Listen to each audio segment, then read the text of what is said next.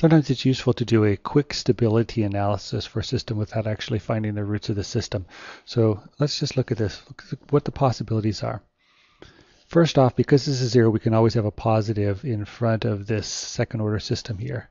So our possibilities are we could have a plus sign here, a plus sign here. We could have a minus sign, plus sign, minus sign, minus sign, or plus sign, minus sign. In this first case, we can see that zeta is going to be greater than 0. Therefore, the system is stable. Here, you can see that zeta must be less than 0, so the system is unstable.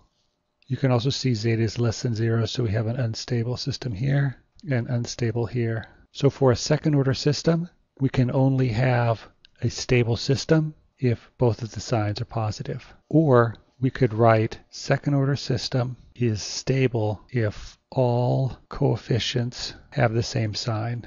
That means that you can simply look at a second order differential equation. If the coefficients are all the same, the system will be stable. If the coefficients have different signs, the system will be unstable. For higher order systems, you can do some analysis using what's called Ruth Hurwitz. Ruth Hurwitz stability criteria states that a necessary but not sufficient condition for stability is that all the signs on the coefficients must be the same.